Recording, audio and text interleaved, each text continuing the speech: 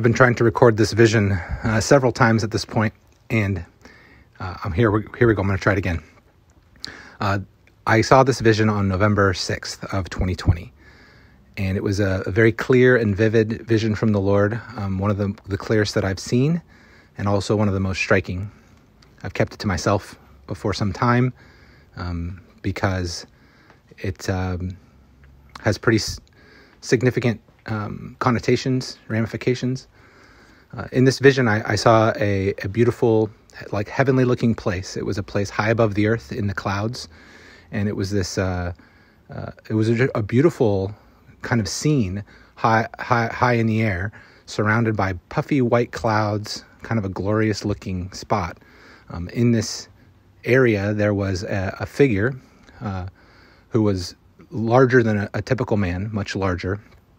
I think representing some kind of a spiritual entity, and this figure, it was in the figure of a skeletal man, a skeleton of some kind, and this clearly an evil figure. And this figure, as I was watching, took up a white cloak, and it was a brilliant white. And the figure, the skeleton figure, took the cloak to wrap himself in it.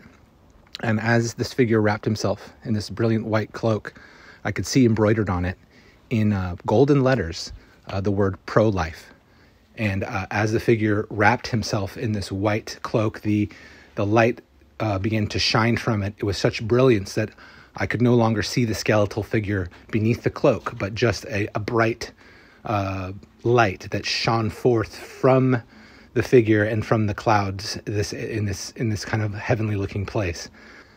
And it was a very shocking vision to me. It was hard for me to receive because I in no way believe that the loss of innocent life or the taking of innocent life is good in any way.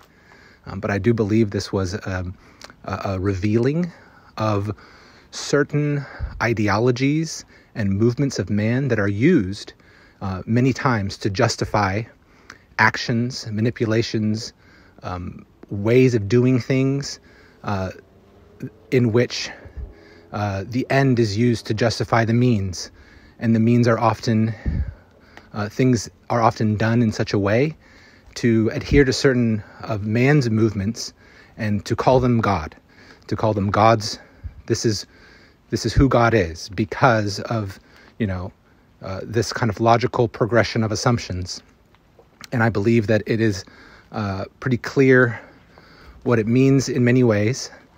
But I also know that because of the intense emotional response of many American believers, of many of those who would stand on the side of God or say they would, I believe that this would be rejected by many because it goes against who they think God is and how He works.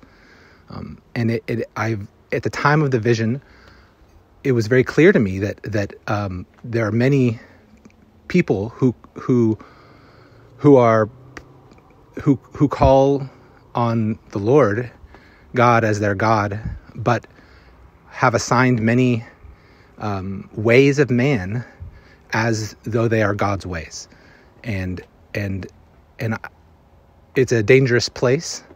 And on November 9th, the Lord revealed to me also very clearly that this figure in the clouds was kind of a counterpart or a partner or a dual personality along with another figure that one of our brothers had in a dream, I believe it was.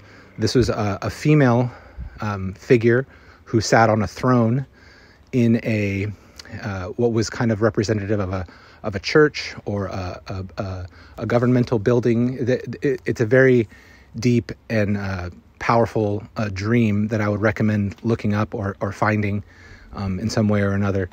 But I believe that these two figures together have really taken captive the minds and the hearts of specifically American believers to do things and to exert their own ideologies and movements in a way that is not God's way. That it would often be a reason to justify support of evil things and evil processes and unrighteous ways of going about things that are not from God.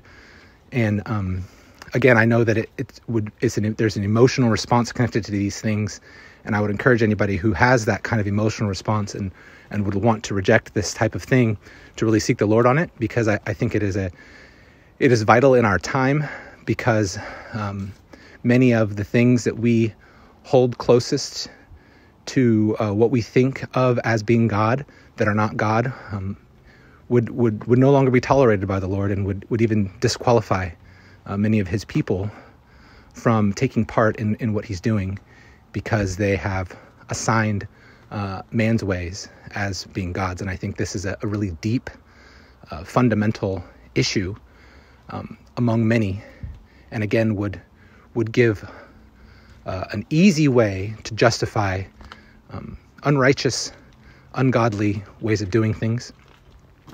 And this is the part of the last few recordings that I started to ramble too much, so I'm gonna leave it there. But I do pray that God reveals the truth to his people, and that we all do not assign the ways of men to the ways of God, and we live in a shifting of the season and the time, so that certain things that were allowed in the past will no longer be allowed moving forward. Not among those that have been called by God to do his work.